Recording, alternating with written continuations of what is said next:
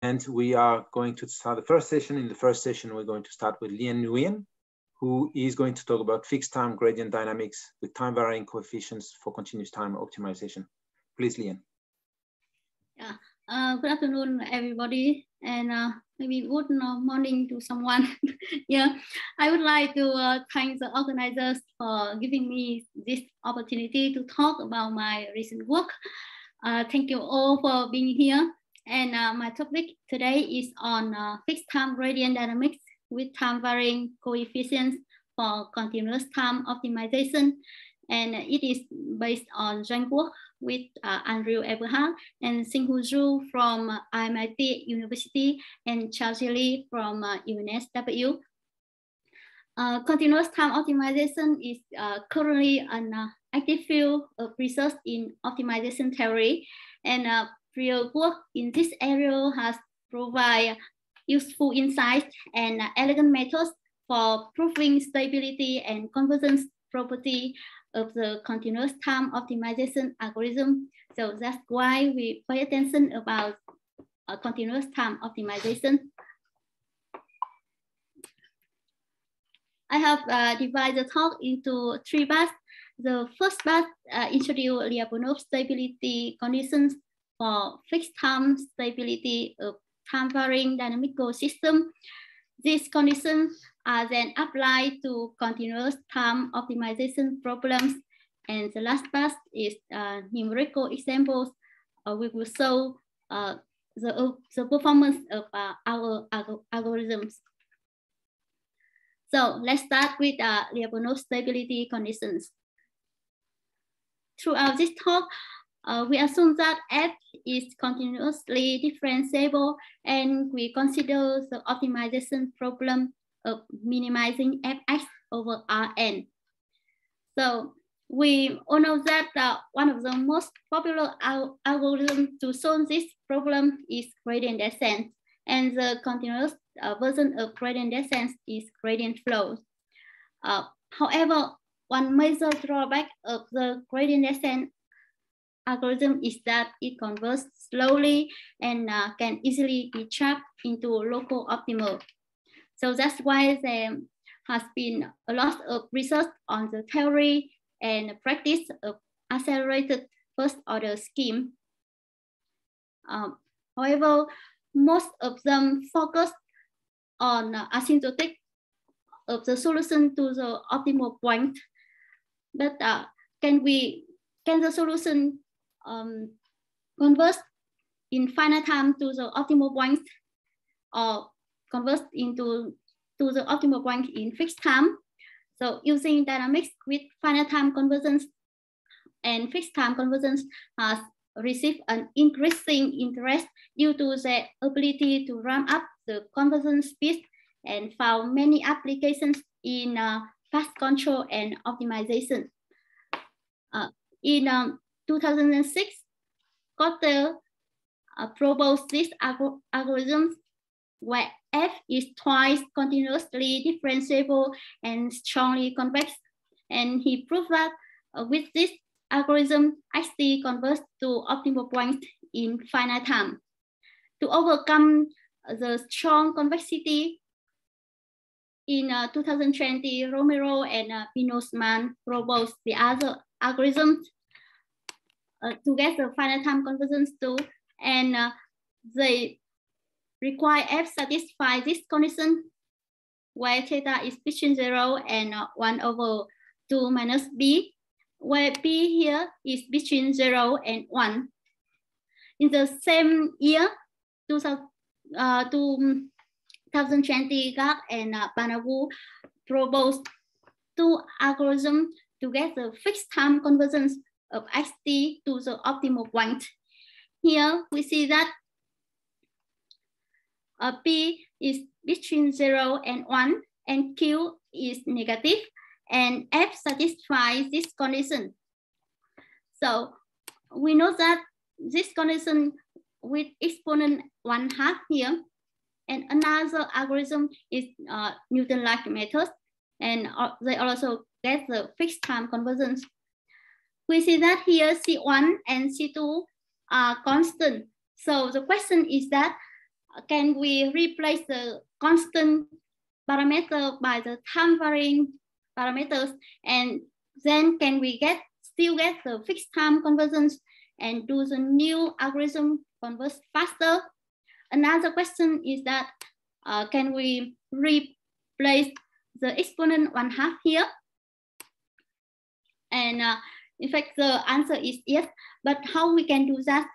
So first, we will recall finite time and fixed time stability theory. Now we consider this dynamical system, and the point X star is finite time stable equilibrium if X star satisfies 3 conditions here. We see that if X star is Lyapunov stable, if the starting point X0 is close enough X star, so the solution remains close enough X star for all t here. And the solution xt converges to X star in finite time. It means that there exists capital T here such that xt equal X star for all t is bigger than capital T. And here capital T is depend on X0 and T0. If capital T is only depend on T0 and is independent of X0, so we call xt converge to X star in fixed time. And then X star is called a fixed time stable equilibrium. This is definitions. So to get the finite time and fixed time stability, we still get the Lyapunov condition. That's back to 1986. The first work about finite time control mechanisms was studied by Heimo, but until 2000, rigorous foundation for finite time stability were provided by Berhard and Bernstein in 2000. They assume that V is positive definite with respect to X star. It means that V at X star equals 0, and for all different X star, V is positive. And derivative of V with respect to T is less than or equal minus C times V to the power alpha, where alpha is less than 1. Then X star is a finite time stable equilibrium, and T is bounded by this term. We see that this upper bound depends on X0. And to get the fixed time stability, in 2012, Polyakov provided Lyapunov condition for fixed time stability, where he still assume that V is positive definite with respect to X star, and V satisfy this condition where alpha is less than 1 and beta is bigger than 1, then X star is fixed time stable equilibrium. And the upper bound of T here is independent of X0. So we compare the Lyapunov condition for finite time stability and fixed time stability. For the fixed time stability, we have two terms here, V to the power alpha and V to the power of beta, where alpha is less than 1 and beta is bigger than 1. So two terms here dominate the term V when V is large and small, respectively resulting into accelerated convergence for both small and large initial distance from equilibrium point. Why if the right-hand side here only contains the first term, so which dominates when V is small, the time of convergence is finite, but grows larger as the initial distance from the equilibrium increase. Now remember that our interest is time varying coefficients. So that's why we need to extend Polyakov results, because here we only have the constant parameter here. So the constant C1 and C2 will replace by time varying coefficients, and then we still get the fixed time stable equilibrium of X star. By this theorem, we assume that V is positive definite with respect to X star, and we satisfy this condition with H1 and H2 are positive functions and satisfy two conditions here. So X star is fixed time stable equilibrium, and we have the upper bound of T here. This condition for H1 and H2 are easily satisfied here. And how about the upper bound of T? Yeah, at the first glance, we might think that the upper bound for fixed time is complicated. Nevertheless, it can be computed explicitly in several cases. For example, when H1 and H2 are constant, our result covers the one of Polyakov. When H1 equals C1 over T and H2 equals C2 over T, we have the upper bound of T here.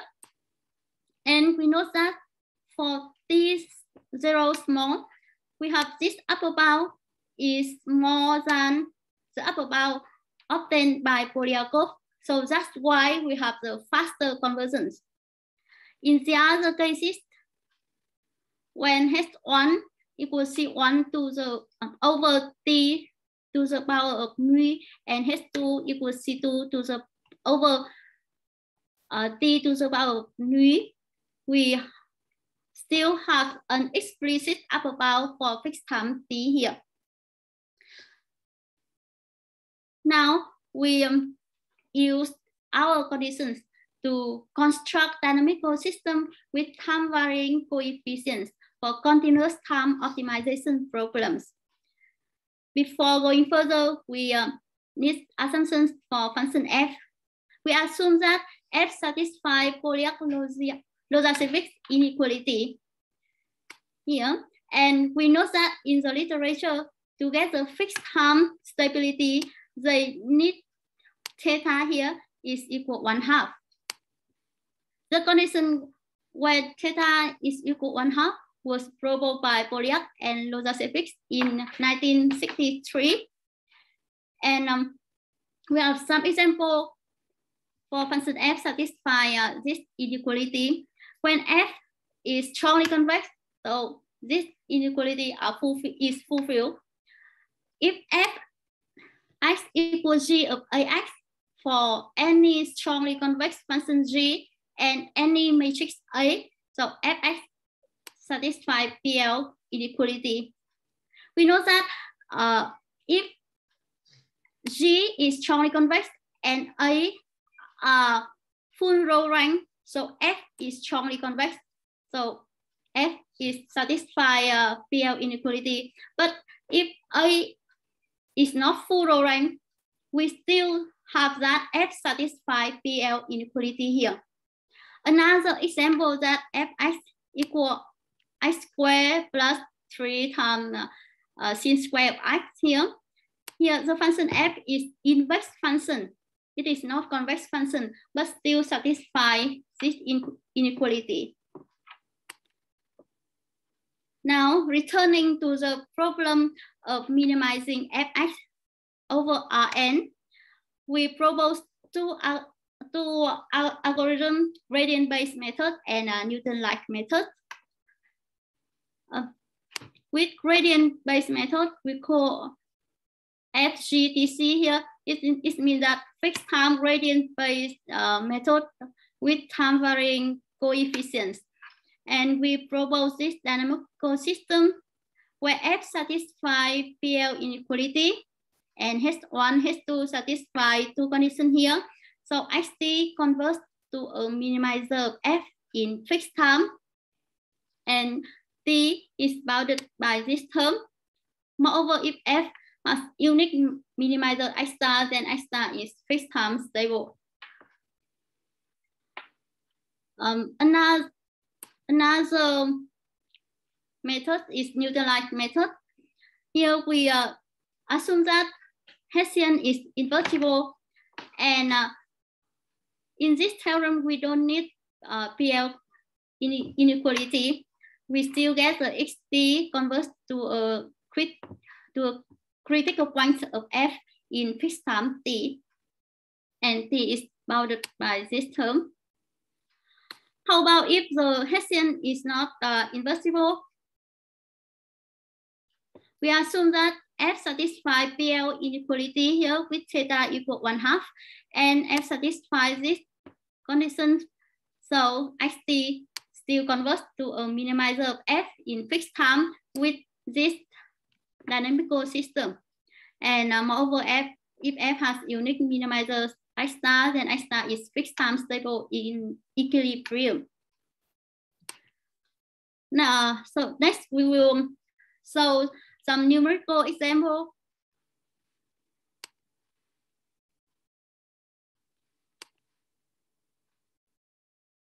Now I want to ask you, do you like to drink wine? Louis Pasteur said that wine is the most healthful and most hygienic of beverage. Do you think this quote is right? Oh, yeah, it seems to be right, because all over the world, wine was so popular, and maybe only about 5% of population doesn't know what is wine. So, and what if you think about the quality of wine? How can we differentiate the wine according to the quality? According to experts, the wine is differentiated according to its smell, its flavor, and color. And maybe you are mathematics expert and also wine expert, but I am not. Sorry. But nevertheless, if you give me some information about the wine you have, I can tell you the quality of the wine.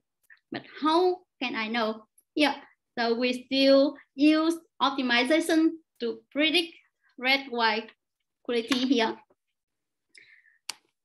Now we have the data set with 1,599 observations with 12 features here. And the first of 11 features is used to classify the quality of red wine here. And we will split the data set to training set and testing set. The training set, we use 80% of data set and 20% for testing set. And we want to find the W here such that I think is the training set. Training time W is approximated to the quality here. I note that I denote a Y train here, and it means that we want to minimize this function, and we will use the algorithm fixed time gradient with time varying and constant parameters to solve this problem. And in the figure, compare the performance of methods using constant parameter FGCC with the ones using time varying parameter FGTC. And FGCC is illustrated by a red line, and FGTC is illustrated by green line. And it can be seen that FGTC converges faster than the other. And after obtaining the minimizer W, we will use this for testing set. Here we use a root mean square error to measure accuracy. It is considered an excellent general purpose error metric for numerical predictions. We see that RMSE obtained by using FGTC is less than RMSE obtaining by using FGCC or using a Python toolbox linear regression. So that's why our algorithm has better performance here. Another example is logistic regression, which is popular problem in machine learning. Here we choose 400 randomly data points. And in this figure, the green line shows the performance of the method with constant parameter FGCC, while the red line and the black line show the performance of the method using time varying parameters. It can also observe that the time of convergence of FGDC1 and FGDC2 are smaller than the methods using constant parameter from any initial point.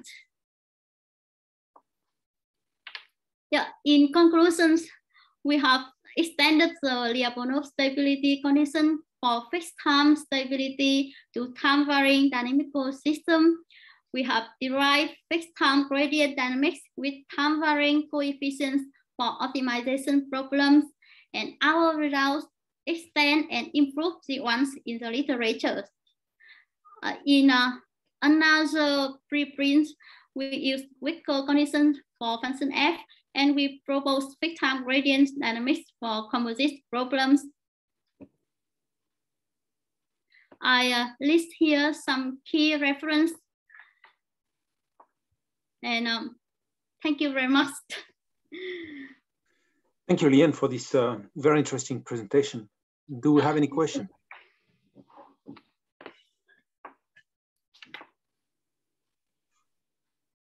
Yes, Regina.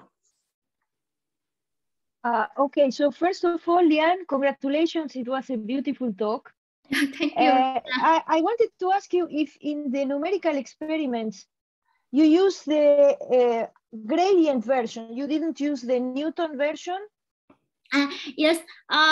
In fact, I have another numerical to use a Newton method. Why I don't use Newton method here? Because the data set is very big and it's cost expensive. And that's why I don't use a Newton-like method here. I have another example to use Newton-like method. Here you can see if the matrix A is smaller size, so we can use a Newton-like method here, and it still converges faster. I see. And can you suppose that instead of using the inverse of the Hessian, you replace it by another matrix, let's say, which ideally approximates the Hessian? Would you get similar results? Sorry, I don't get you. Suppose that in your method, in your dynamical system, yeah, instead of using the inverse of the Hessian, of the Hessians of F, like in the Newton version, instead of using the Hessian, you use a matrix that approximates the Hessian. Oh, sorry, not yet. I have not yet tried this one. Yeah, maybe I can comment on that, being the supervisor, and so therefore can step in. Basically, what we're using is differential equations here, and so there is an issue when it comes to sort of maybe trying to do the things you do in discrete, type algorithms where you can do quasi-Newton updates and rank 1 or rank 2 updates. It's not quite clear what you do when you're dealing with a dynamical system in that case, and it's a very interesting question. I certainly think it's a great research question to ask that question, but we don't really have any feeling, and if you've got some ideas, we're all ears about what one might try and do when you're going over into a continuous system. In fact, there's a kind of a real issue here in this field where it comes bridging the gap, between what people do in discretization and what you do in the continuous time, and what they mean to each other is not entirely clear, Yes. Okay. Thank you. Thank you very much. Thank you, Lien. Thank you, Andrew. Thank you. Thanks, Andrew. Yalchin? Hello, Lien. It was a very interesting talk. Thank you. Thank you for that. So you are solving a differential equation to get to an equilibrium of that differential equation in finite time. Yes. Capital T. And you're presenting bounds on that. I couldn't help but think when I see a differential equation and you have an aim to achieve, perhaps, I mean, would it be interesting to formulate it as an optimal control problem where H1 and H2 might play the role of two controls? Mm-hmm. Yeah, I think that dynamical system is very useful in optimal control. Yeah, but I have not yet tried. So what are the conditions on H1 and H2? Mm-hmm. What are the conditions that you have on H1 and H2? Yeah. For convergence in finite time. Yeah.